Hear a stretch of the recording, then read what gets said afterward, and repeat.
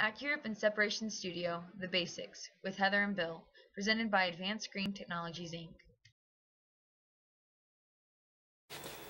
Hello, this is Heather with Advanced Screen, and I'm here with Bill.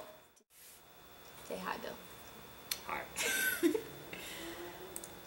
Okay, so the first thing we're going to do is you're going to go to the File menu, and then you're going to go to Setup. And there, the first thing that's going to pop up with is what printer do you have? We have the Epson 1430, so that's what we're going to select. But you have options of almost every Epson printer. They're all listed online as well to make sure you can find out if it's going to work for your printer or not. But we have the Epson 1430. Next, you need to select the media, so whether you're using a roll or a sheet. Now with the Epson 1430, we cannot use a roll, so we'll be using a sheet. And right now we're set up with the 13 by 18. But you can select almost any size, whether it's letter size 13 by 19. So down from there, you then will go to your ink setup. Most people just would have the standard inks in their printer. If you're using just the inks that came with your printer, you would leave this section alone. And what it's going to do is it's going to force your system to only use the black cartridge instead of the other ink cartridges, because even though you're printing black out in your on your computer saying I'm just printing black out to the film, there's a lot of different shades of black, and so it's still going to be putting the magenta and the cyan and the yellow in there. So by not having that selected in using AccuRIP, it's going to force it to only use the black cartridge. If we do have the all black system set up, which we do, you'll then click the multi-black, and then it'll then give you the option to have standard ink coverage, less ink, or more ink. I go with the standard ink, and then you just want to make sure that all of the cartridges that you have available have been selected, and we do have that. Then you'll pick the printer resolution. I've never had a need to increase it at all. You can if you are noticing a problem with your resolution. We keep ours at the 720 DPI by 720 DPI. As you can see, you can go up quite a bit higher. Again, pretty unnecessary. The max I would probably go up to is the 1440 by 720, but today we'll be sticking with the 720 by 720. Next, you'll set up your droplet weight. We have ours set to 12. You have option anywhere from 1 to 15. And the best way to find out which is best for you is under, if we go back to the original, the first when we were under File, it'll give you the halftone test print and then the droplet weight, which is a density test print. And once you do that, it'll print off for you. If you want to grab this one behind you, I actually printed one off already. And so this one is going to show us droplet 1 all the way through 15. And so you can see anywhere from about 12, 11 almost, all the way down to 15 gave us just what we needed. But by doing anything higher than 12, you're going to notice that you're wasting a lot of ink. It's unnecessary to get that dark if you're already reaching it at 12. Everything before 12, you're noticing you can really see through it, a lot of lines through there. And so you're not going to be able to block the UV like you're wanting to. So after you find out what best fits you, and ours is 12, that's what you'll select. Next you'll go to the second section, which is how your printer's connected. We have ours on Wi-Fi, so it's just through the network. Your other selection is local, and then you can do a test print to make sure everything's working right. The next section is how would you like this screened, and this is where you select how you want your halftones, what shape you want it, what angle you want it at, and the frequency you're going to be having it at.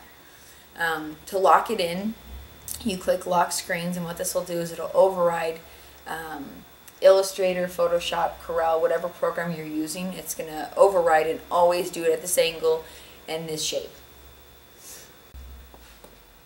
And then from there, you just click OK, and you're all set up. After this, you can do a halftone test, and what this will do is it'll do a test of 10% all the way to 100% on the halftones, so you can make sure you're getting the detail you want. So after you're done, you just exit out, and you never have to touch it again. You're done. It runs in the background, and what it's going to do is it's going to set up a printer. So when you do go to print, instead of clicking Epson 1430 as your printer, you'll be clicking AccuRIP to Epson 1430. And that's going to pretty much tell your program that needs to go through AccuRIP first and then to your printer. So that way it's going to communicate to the printer the settings that you've created. Next we'll do a job in Separation Studio. We're going to do Marilyn Monroe, a job we've done previously. And this one's just going to be a simple 4-color. It's a black and white with red lips, so it'll be pretty simple. So we're just going to open up the TIFF file. You can use a TIFF or JPEG, and you're just going to upload it into Separation Studio. Now we've chose our ground color as black, and that's pretty much just setting the color shirt you're going to be using. And then, so now it's given us our proof positive, and then it's given us our white base, red, blue, gold, purple, green, turquoise, gray, and then our highlight white. Now each one you click on will just show you that particular color. As you can see, blue has nothing, gold has nothing, purple kind of, but not enough for us to really keep. If you click on the image, right click, you'll see view it as film, and it'll tell you exactly what your film output should look like. Be like every single piece, right? Exactly like we want it to. That's how we want it to print, right? So then now we're going to go to File, we're going to Save As, and then we're going to save this as, we say as MM1, or 5, I guess. And then we'll just save that to my Marilyn Monroe folder.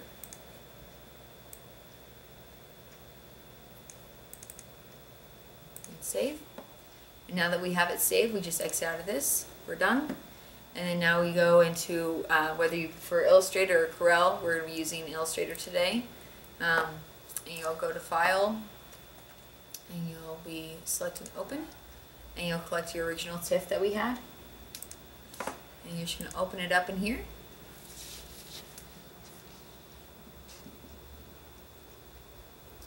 Alright, so here's that original TIFF file that we had. Now over here we have links, and so now you're going to select your image, and down where this little chain link is, you're going to link it. And now we're linking it to the EPS file that we just did in Separation Studio. Click Place, give it a moment, it's actually going to end up linking it up to, or combining it with the original TIFF. So now it's taken, now it's all linked in.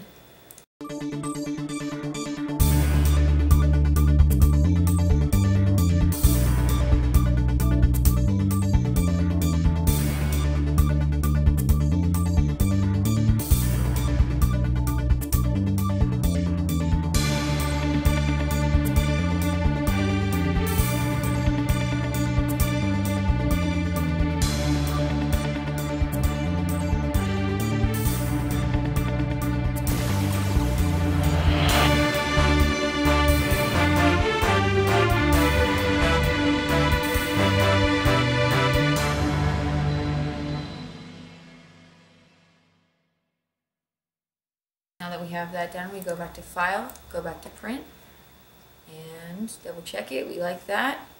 And then 13x19, double check it, separations. Oh, that's one thing I forgot. Okay, so on the registration, we want to make sure that the color is going to be, instead of black, we want to have it as, it's called registration, and that means it's going to print on every single film. Instead of, otherwise it's going to try and create a black film that's just going to try and print on. So by doing this, it's just going to make sure that it's actually doing registration, and it's going to print on every page. So now that we have that done, now we can go to print. So this is where I was talking about how we're going to go to AccuRIP to Epson 1430, and then now we have the capability to go to separations. Now that we have separations, you want to go down here and make sure the printer is only on the ones that you want. So because we did it through separations and made sure that we didn't have any of the process colors, we only had the red, the highlight white, the base white, and the gray. That's going to be what it's under, and it's actually labeled which one is first, second, third, and fourth. And now it's just going to print every single page out. Once it is done, it will go into your job history in AccuRIP. So if you ever want to go back and reprint a previous job, just go right here, right click, and you can reprocess the job. Instead of having to go through the entire process again if you didn't save it or anything like that. It's saved right in here. And then you're done. And that's it. Feel free to visit us at advancedscreenprintsupply.com. Thank you and have a great day.